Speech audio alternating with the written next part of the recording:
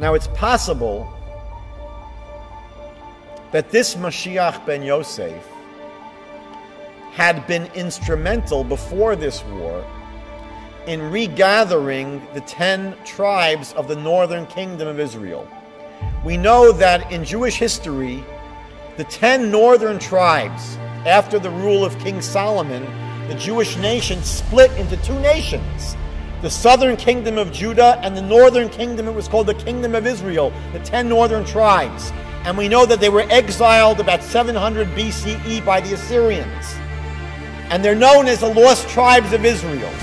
We don't know where they are, who they are. But one of the themes of biblical prophecy, one of the themes that the Bible repeats numerous times when it speaks about what's going to be in the times of the Messiah, in this utopian age, one of the themes that is repeated over and over again is that the nation of the Jewish people will be reunited. The tribes of Judah and the tribes of Israel, these 10 tribes will come back. It's quite possible that one of the things that Mashiach ben Yosef will be, as a descendant of Yosef, is that he will be a leader of these peoples that are emerging from the world and coming back and reclaiming their position amongst the Jewish people. You should know, by the way, we have many, many people in the world today that insist they are from the 10 lost tribes. Now, who is this leader from the family of Joseph that's leading them? We don't know who it is. There have been many suggestions. And just like in every generation, we're told, there has to be someone who could become the Davidic Messiah. So in every generation, there has to be someone that could be potentially the Messiah from the house of Joseph. There could be someone today that will become instrumental in bringing back these 10 tribes to the land of Israel. But we're told that after he achieved some success in helping bring back these tribes, there's going to be this terrible attack on the Jewish nation.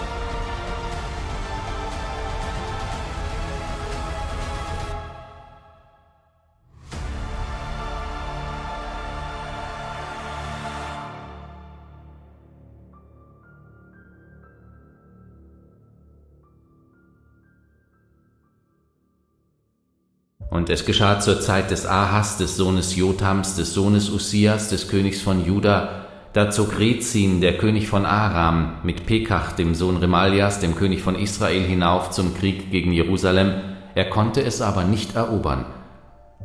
Als nun dem Haus Davids berichtet wurde, der Aramäer hat sich in Ephraim niedergelassen, da bebte sein Herz und das Herz seines Volkes, wie die Bäume des Waldes vor dem Wind beben. Der Herr aber sprach zu Jesaja: Geh doch hinaus dem Ahas entgegen, du und dein Sohn Shear-Jashub, an das Ende der Wasserleitung des oberen Teiches zur Straße des Walkerfeldes, und sprich zu ihm: Hüte dich und sei ruhig, fürchte dich nicht, und dein Herz verzage nicht vor diesen 2 rauchenden Feuerbrandstummeln, vor der Zornglut Rezins und der Aramäer und des Sohnes Remaljas. Weil der Aramäer Böses gegen dich geplant hat, samt Ephraim und dem Sohn Remaljas, die sagen: Wir wollen nach Juda hinaufziehen und es in Schrecken versetzen und es für uns erobern und dort den Sohn Tabeels zum König einsetzen. Deshalb spricht Gott der Herr: Es soll nicht zustande kommen und nicht geschehen. Denn Damaskus ist das Haupt von Aram und Rezin ist das Haupt von Damaskus. Und binnen 65 Jahren wird Ephraim zertrümmert sein, so dass es kein Volk mehr ist. Und das Haupt Ephraims ist Samaria, und das Haupt Samarias ist der Sohn Remaljas. Wenn ihr nicht glaubt, so werdet ihr gewiss keinen Bestand haben. The Talmudic sources tell us that this Messiah from the house of Joseph will function for 45 years. His involvement in the world stage will last for 45 years, according to most sources, and then he will be serving as the paver of the way for the Davidic Messiah, for the ultimate Messiah king, Mashiach ben David. The Talmudic sources tell us that this Messiah from the house of Joseph will function for 45 years. His involvement in the world stage will last for 45 years, according to most sources, and then he will be serving as the paver of the way for the Davidic Messiah, for the ultimate Messiah King, Mashiach ben David. Rabbi Elazar ben Azariah says that Yemais Mashiach will be comprised of Shivim Shana, will be a 70-year period. Shenemar, as it says, and we're quoting a pasuk in Yeshaya, that V'hoya b'yom hahu, that it will be in that day, v'nishkachas Tzoir Shivim Shana, that Tzoir, the city of Tzoir, will be forgotten for 70 years, ki yemei melech echad, which are the days of the king. And who does this king refer to? Ezeu melech miyuchad, who is the unique king? Havo emer za Moshiach. And we are calling Mashiach's, so to say, kingship, a period of 70 years, Araya 70. Who is the unique king? Havo emer za Moshiach. And we are calling Mashiach's, so to say, kingship, a period of 70 years, Araya 70. And the days which Jeroboam reigned were 22 years, and he slept with his fathers, and Nadab his son reigned in his stead. In the 15th year of Amaziah, the son of Joash, king of Judah, Jeroboam the son of Joash, king of Israel, began to reign in Samaria, and reigned 41 years.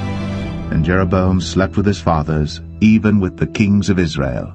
The end will come like a flood, bringing the war and destruction which God has prepared. That ruler will have a firm agreement with many people for 7 years. And when half this time is past, he will put an end to sacrifices and offerings.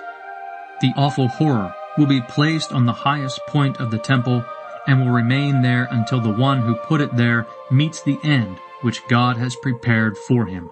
Who is the unique king? Havo emer za Moshiach. And we are calling Mashiach's, so to say, kingship, a period of 70 years, Araya 70.